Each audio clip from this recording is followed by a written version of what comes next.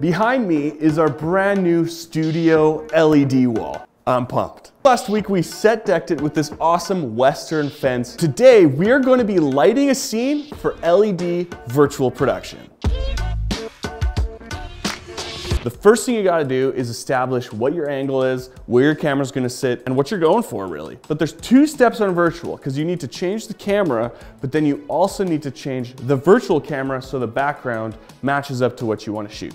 Let's move the camera first. The type of shot that I'm imagining, and I'll roll camera here so you guys can see kind of what I'm looking at, is something that shows off our fence. So a wider shot, taking up a whole lot more of the LED wall than like a tight shot. What we're gonna do is we're just gonna start picking up this camera. Be careful about all the cords because we got like 800 different things plugged in here. I'm on a 50, which I'm gonna keep it on a 50, move around the studio, pick out a shot that I like. And so let's just say, for sake of being super easy, let's do a straight on establishing shot that shows the entirety of the fence. That's good. Now, we're gonna change the virtual camera. So for this shot for the background, I want it more to be like a prairie plains type situation. So I'm gonna rotate our frustum. As you can see, it's rotating live on the wall as I'm moving it in engine. I have my monitor here and I'm gonna look to see what I'm seeing. That's okay. Actually, I do like the idea of having the trees on the right because then we'll have like motivation for a darker side to the face. The sun is gonna be on this side. So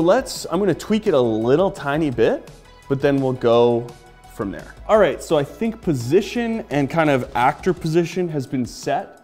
It looks like this. We gotta light this thing. So one thing that I like about this scene is that we have some motivation on this side with darkness. On a virtual set, if it's not lit correctly, it looks like a virtual set. What we're gonna do first is simulate the sun, because that's gonna be our primary source of light. And in this scene in particular, the sun is gonna be right kind of in this direction, direct light. So what I'm gonna do is I'm gonna take this orbiter, I'm gonna eventually get a stand-in, turn it on and kind of see where we land with it. Say our sun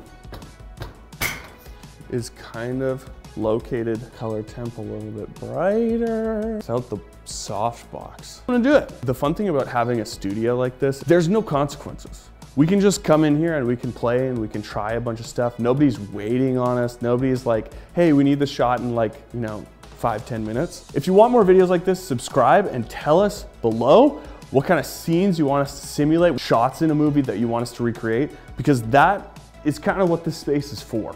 You can use any light you want. I understand that not everyone has immediate access to a CoPilot orbiter. I'm very lucky that my boss is behind the camera, so. Any light works. I just was mentioning that it was an orbiter because I like using it.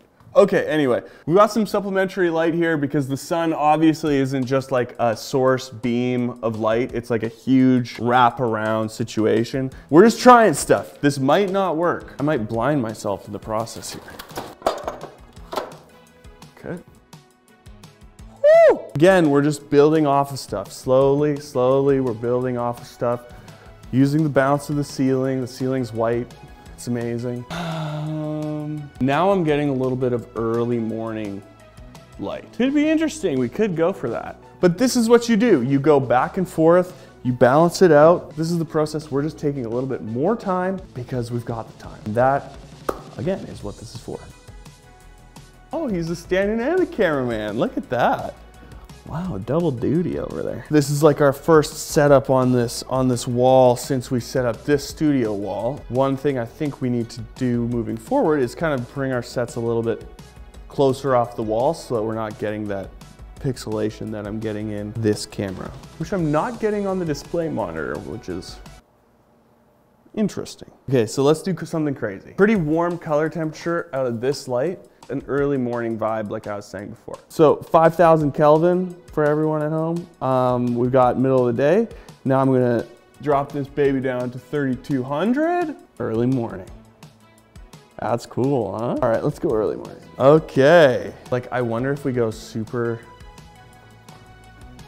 blue light on this side. That could be pretty interesting. A little full saturation on this little baby. This is kind of fun. It's like moonlight almost. It'd be a little bit extreme. We've been lighting for about 10 minutes, I'd say. And what we've landed on so far is like, we're gonna do an early morning scene. Already looking at this, I'm gonna turn this intensity down. Yeah, I like that a lot. And now what we're gonna have to do is go back in engine, and we're gonna change kind of the brightness and the time of day. Blue moonlight is fading, but the background right now is telling me it's high noon. So we're gonna figure that out. Can we make the sky darker? Is that possible? And one of the push-pulls of this setup is, as I get dialed in on this side with how much intensity I want, I need to dial back my intensity on the blue side, finding the balance that we want. Pretty close for initial key lights, at least. Seeking out my cattle for the morning. And I do like how dark my face is on this side. All right, well, as the Unreal Masters over there sort out the sky, because I kind of want it to be a little bit deeper, early morning blue light. One thing that I think this shot is missing is like more of like a wrapping light just on the sun side. Got a little tube light, Cardellini clamp. I'm gonna kind of fine tune this to this sun side. That's actually, I kind of like where that's at. 5.5? Yeah, let's go up just a little bit. Now, if we slide this guy over, I'd say get behind the thing.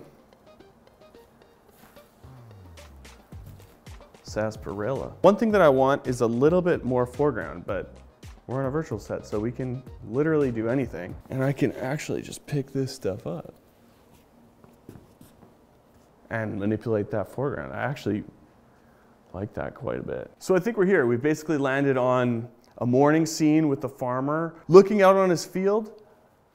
Sun's still coming up. It's low in the sky, so we've still got some moonlight. And let's see how well Serhi can act.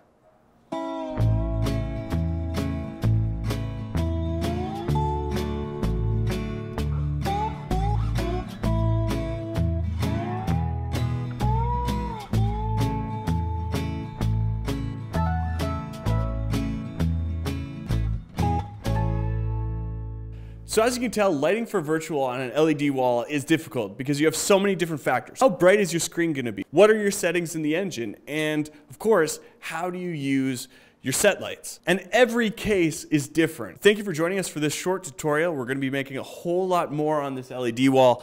So stay tuned, subscribe, and we'll see you in the next video.